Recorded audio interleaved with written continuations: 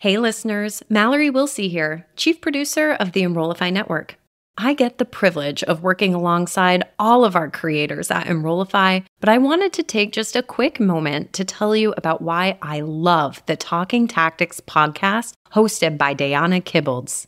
Every other Tuesday, Day drops a new episode where she focuses on a single tactic that moved the needle on any enrollment metric, from inquiries and booth visitors to apps completed and deposits, even registrations, you name it. The catch? The tactic had to be done with limited resources, either by a single person or a small but mighty team, or limited time, or maybe without a lot of money. The podcast format is fun and engaging, and it's just different from the more traditional 60-minute interview style shows. If you work in enrollment management or marketing, be sure to give Day's show a listen. You can subscribe to the show by visiting podcast.enrollify.org or just search Talking Tactics wherever you get your podcasts.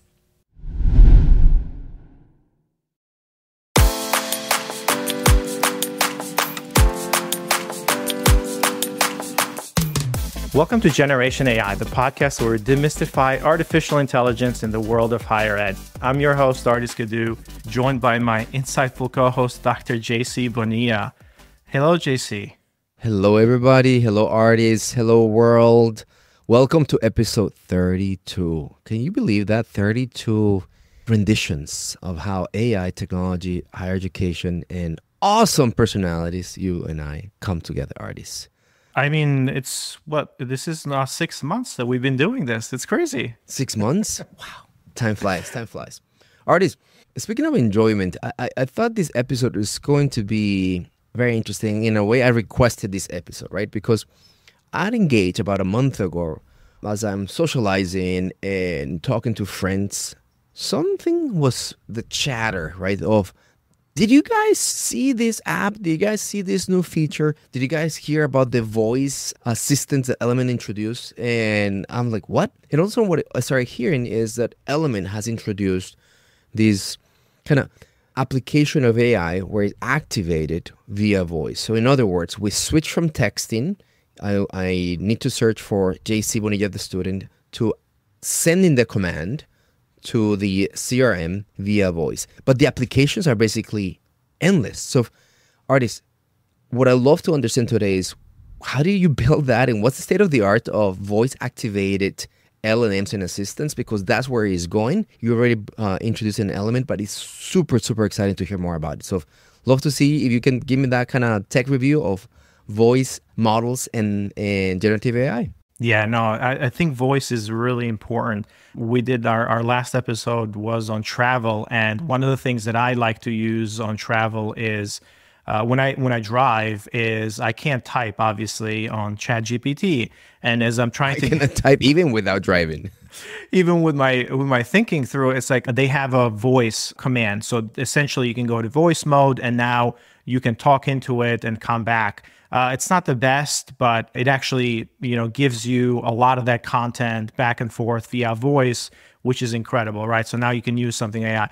Well, think about it the same way from the Element perspective. We now introduced a microphone button, so you can actually talk into the AI assistants and our chatbots, and this AI assistants then can come back to you with the voice as well. So you can talk to it, and then you'll come back with voice in the same conversation. Now, we introduced that during an Engage conference, and there's a lot of things that are happening behind the scenes for that, and we can talk about some of the state-of-the-art components and where we are, but that's essentially what we introduced, right? It's the same thing that ChatGPT has on their app if you're using it on the mobile, but now we've introduced it into our AI assistants, which, I mean, it's really surprising to me that we're in it every single day, and like we see that as a progression, but a lot of folks that was the wow moment, right? A lot of folks were, wow, this is incredible because of the intonation and the quality of the voice and how good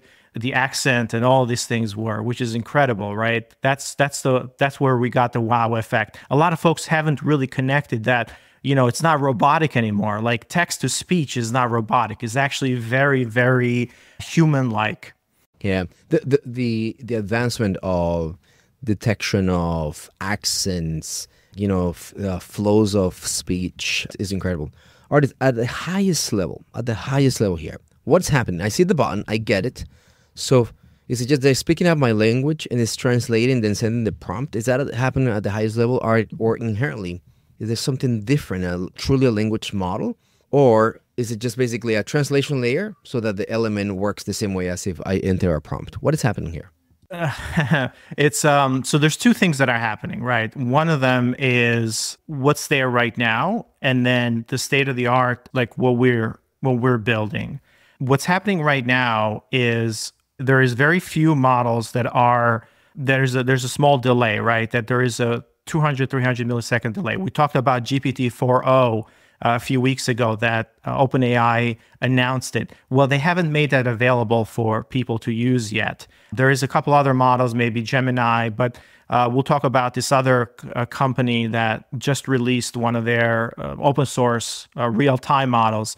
But what's happening is essentially your voice can be translated into text, gets converted into text, transcribed.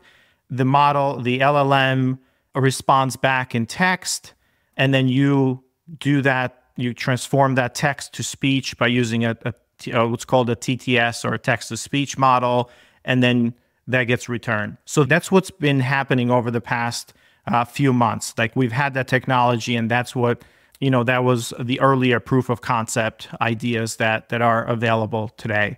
Now, that is going to require, of course, they've gone faster and faster, but it's a little bit slower. So the transcription part, it's used Whisper, which is the OpenAI open source models, but also it's really, really good at transcribing. There's voice, there's noise in there. There's a lot of things that are happening that can happen in the background. It's really good at picking up and transcribing in multiple languages. So it's great at that. So the Whisper models are transcribing things into text. And then, of course, you can use whatever models you want for that. And then on the response back, you use the text-to-speech models. The best text-to-speech models, perhaps you've used something called 11 Labs. Have you used 11 Labs before? No, I haven't.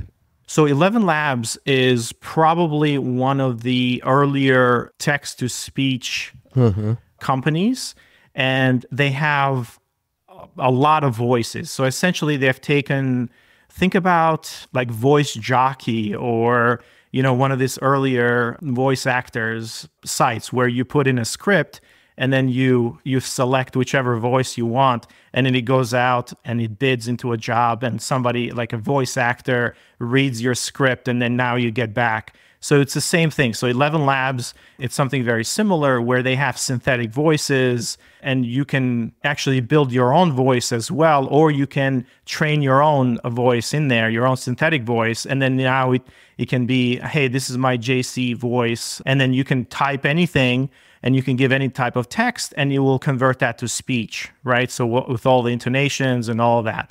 So those 11 Labs has built some of the most advanced text-to-speech models out there, and we use it commercially today, right? So we use it for some of our video overlays or videos voiceovers, and so on and so forth. So that's one part of it. But still, there is a delay, right? So you have to convert things to text.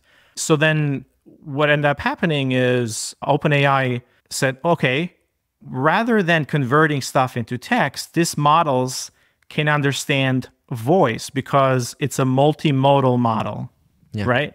So it's multimodal, it's trained on voice, text, video, images, all of this stuff. And it understands that intuitively. So rather than having that transcription, which delays thing, you can now stream in an audio file or an audio stream. It will understand that and reply back with an audio stream as well. So that's the beauty of having a multimodal model or an audio model. There is no delay. And they have gotten that to a point where it's actually below 300 milliseconds, which is the delay that we perceive or how fast we respond to each other and understand something. So you're listening to me, but there's a 300 millisecond delay between what I'm saying and kind of your understanding and your brain. And then you're able to respond within 300 milliseconds of me stopping because you understood everything that I said. So that's the human delay perception. In a way, what you're introducing to me and in our audience here is that the advancement of these voice models, it's that it's no longer translating. So I'm going to give you the application of language, right? In terms of being bilingual.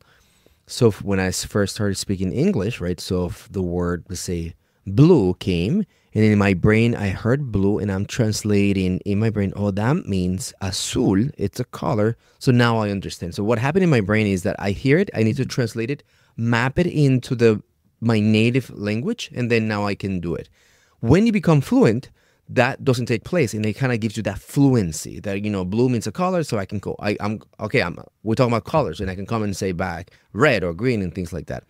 This type of capability has been basically achieved in generative AI, that it happens at a speed that gives fluency to the voice model, so you can then have a conversation. So just want to give people an application here. This is super exciting because back on my travel application from our prior episode, I spoke about translation, and there's a kinky delay, right? That it's like, all right, come, and then it comes, and then there's no true fluidity, but it seems that now we basically cracked that problem. Yeah, exactly. And we've talked a little bit about this when we talked about multimodal models and how these models think in multi-modes. It's exactly that. And then 2 episodes ago, we talked about mapping the mind of an LLM, where we discussed how these concepts get formed inside the neural net. There's these areas, right? But they don't get just activated on text, right? Because if these multimodal models are trained on multiple media, they also, they understand the concept of blue as a painting, they understand it as a word, they understand it in different languages. So they all map into the same space, right? The same concept space. And then when you're triggering it, when you're feeding something into it, it's in the same space, right? So it doesn't matter. And then it's able to respond back in that different mode. So it's like the multimodal capabilities are really, really interesting. And that's what we've been talking about, the large language models with Gemini 1.5 and even GPT-4o. So keep that in mind, right? That's the benefit of having this. But the interesting part, to your point, is now there's no delay anymore. You don't have to press translate. It goes ahead and does the translation, and then you have to hand the phone back, and then the person speaks, and then you have to listen. So this delay can become a little bit awkward, especially when you're not in front of somebody and when there is a delay on the other side. Now think about the implications of, can you use this over your phone? So it's like, can you have... The bandwidth requirement, it's a killer right now, I can tell you. So is this getting better now as you deploy it on a phone? Is it leaner? No, I think the audio is pretty low bandwidth when you think about it. Video is very high bandwidth, but audio is pretty low bandwidth. The interesting thing here is you have multi-channel communication engines. So for Element, we have text, email. We also introduced WhatsApp, and we also introduced phone calling from Element. Oh, that's exciting. So somebody can call in, and you can call somebody, and a person needs to be on this side, and you can be on the other side. So Element has the voice over telephone. So you're ringing a student, or you're ringing a parent, or whoever, and you're having a conversation. Now this allows us to actually have an AI assistant do the phone calling rather than having somebody. Like a real person. An AI assistant can do the phone calling back and forth and can have that conversation over the phone with that student. It doesn't have to be over text or a chat bubble or anything like that. It can actually be a real-time conversation over phone. Yeah, that's the app, right? That literally, not the app, that's just an interesting application that the fluidity and the agility and the speed allows you to literally mimic a phone call, because it will be in context a human, but it's not, right? That's the clear application. Exactly. And then this large language model, the models are really, really good. So it's exactly the same thing that you're getting in text, but now imagine a really warm or personality that comes through as well as part of this, because language is really, really important. I mean, of course, GPT-4o is not available yet for some of the more advanced capabilities, and we're still waiting on that. However, there's other alternatives. And one of them that was just introduced very recently was from a company called Kuytai, and this is very, very exciting. It was they introduced it last week, but this is a French AI research lab called Kuytai. Oh, the French again, the French again. Yeah. So tell me more. Mistral, I forget how to pronounce it, but man, the French are doing incredible things with OpenAI. So tell me more about this company. So you don't have to have a multimodal model, right? You can have a purpose-built model just for voice. So if you're going to deploy just voice, you don't have to have a multimodal model in order to do the back and forth. And so you can just train it on voice data, and it becomes a lot smaller. It doesn't need to be trained on a lot of text or images and video and things like that. So what the company Kuytai has done, they've introduced a new model called Moshi. And what's interesting about Moshi is that audio only, and it can handle 2 audio streams simultaneously. So it allows you to listen and talk at the same time. Okay. That gives you the fluidity, yeah. Yeah. Just like we're talking over each other right now, and I still listen. I'm listening to you, and I can talk and change my conversation. So it allows for both of these. So it can be a dynamic conversational setting, like customer support or even student support or these agents. It's really interesting because somebody interrupts, like the interruption point. It's like, well, how do you know it's interrupting, right? Unless you finish. So that is really, really cool. And that's something that we're looking into as well, because when you're over audio, that's interesting. The emotional range, it can express 70 different emotions and speaking styles. It can become more natural and expressive.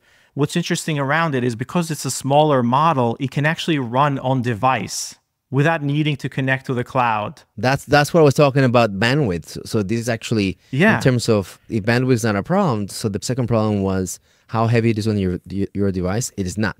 It's not. Exactly. That's great. Exactly. So like imagine now when you can talk to Siri or whatever, and you don't have to actually go to the internet. It's like it can be very natural. Yeah. From the device, which is pretty incredible, right? So now you can deploy this in a lot of different places. It's because it's open source, you can have it in your own kind of infrastructure, and you can do a lot of things with it. So the cost will come down. And of course, it's open source, right? So they're allowing developers and researchers to build on that as well. This is open source, right? Open source. Yep. Interesting. Yep. So now we're seeing the first voice model that's open source, which is really, really interesting. So the part that's interesting here, which is incredible, right? They were able to guess how many people it took to train this model. Like how many resources do you think it took? I don't know, 1 million people. It's it's all about volume. So I guess the answer is not, but I would say 1 million people because it's a ton of variations and intonations and whatnot. What's the answer? Actually, no. So it took him 6 months, and a team of 8 scientists built this model. How is that possible? So 6 months, 8 scientists. You're talking about people the humans to do the work. I'm thinking about training. Okay, got it. Yeah, exactly. So we're talking about like the size of the company. So you don't need a large company like Google or whatever to do these things anymore. Okay. I understand the question, right? But also, like to your point, is like it took him 100,000 synthetic dialogues. Jesus. So the way that they trained this, which is incredible, right? So we talked about text-to-speech before. They used text-to-speech to synthesize 100,000 dialogues back and forth. So they didn't need to hire voice actors, right? They essentially created the dialogues from text. They synthesized them with the text-to-speech they can use in 11 Labs or the text-to-speech from OpenAI or whatever other models to convert them into audio. And then they trained this model in those conversations over audio. So it helped the AI learn like nuances of human speech, which was, of course, they used professional voice artists to kind of enhance the quality of that even further. But the base of the training data was synthetic data, which is really interesting because one of the biggest, the hardest things that these models or these AI companies have come across now is data. How do they get the data to train bigger and better models? That was my point on 1 million, right? Exactly. So AI training AI type of thing. So exactly. Synthetic data basically allowing us to basically create spin-offs of an algo. This is incredible. Artists, I just need to sign off because I need 7 people now to create my next company. That's what I'm just learning from you, my friend. So exciting. That's it. That's it, right? I think Sam Altman had a quote a couple of months ago. It said the next billion-dollar company will only have about 10 people. And eventually, over the next few years, it'll just be one person, billion-dollar company, right? It's like, because you can do this kinds of things, which is incredible. So that's what's really, really exciting, that this model is available. It's open source. It kind of has this dual stream, so you can kind of reply back. And then let's see over here. Oh, the latency is actually approximately 200 milliseconds. So it's less than OpenAI, the GPT-4o voice, which is really, really interesting. So what I'm expecting right now is probably a drop from ChatGPT, right? The OpenAI folks, probably a drop from Gemini to basically reduce the delta of where they've gotten, and we'll see what happens. But really, really exciting, and the opportunity basically to interact natively with applications, gigantic. Yeah, and we're very excited about this because it opens up those capabilities for sure. Did I explain it all right? Oh my God, not only you explained it all right, I'm really excited about the promise of, this is what I'm hearing, right? What I'm hearing is voice models existed as a translation layer, right? So it translated and send the text so the LLMs can do what they do. What we're finding right now is that this deployment in a lean, highly low latency, highly basically computational agile methodology allows 2 conversations taking place. The receiver, the sender, and they can do what you and I do as humans: interrupt each other, laugh at each other, build from each other, and make it in a human-like way. And that's basically what these voice models take place. Also, what I'm learning is that it didn't take the billions of dollars that OpenAI needed to launch their first generation of ChatGPTs. In this case, it took very, very small footprint in terms of resources and time, because synthetic AI now starts launching training models, synthetic data, right? And it's basically super, super exciting. And also what I'm hearing is Element has it, and it's just going to become much, much better as it moves forward, right? That's it. Yeah, exactly. So we're moving away from just text-based. We're moving towards, voice and other modalities for these AI assistants as well. Well, this is very exciting for us. We'll keep you, everybody, updated and bring any new news that's happening in this space. We have obviously an interest at Element 451 because we're innovating and kind of adding this to our products. So as we have user adoption and as we kind of bring this to the market, and users start adopting it, we'll kind of bring our learnings to this podcast for sure. JC, any lasting words? Artists, thank you for the walkthrough. It's super exciting. And everybody, subscribed, send us the 5 stars. We want to grow this so we can bring you more of these conversations. Everybody, have a wonderful rest of the summer, and we'll see you on episode 33. Bye, everyone. Until next time. Generation AI is part of the Enrollify podcast network. If you like this podcast, chances are you're going to like other Enrollify shows too. Our podcast network is growing weekly, and we've got a wide range of marketing, enrollment, and higher ed technology shows that are jam-packed with stories, ideas, and frameworks, all designed to empower you to be a better higher ed professional. Our shows help higher ed leaders and professionals like you find their next big idea. They feature a selection of the industry's best as your hosts, like Jamie Hunt, Seth Odell, Jenny Lee Fowler, Brian Gross, and many of your favorite leaders in higher ed. Enrollify is made possible by Element 451, the next generation AI student engagement platform that's helping institutions all over the country create meaningful, personalized, and engaging connections with their prospects and students. Learn more at element451.com.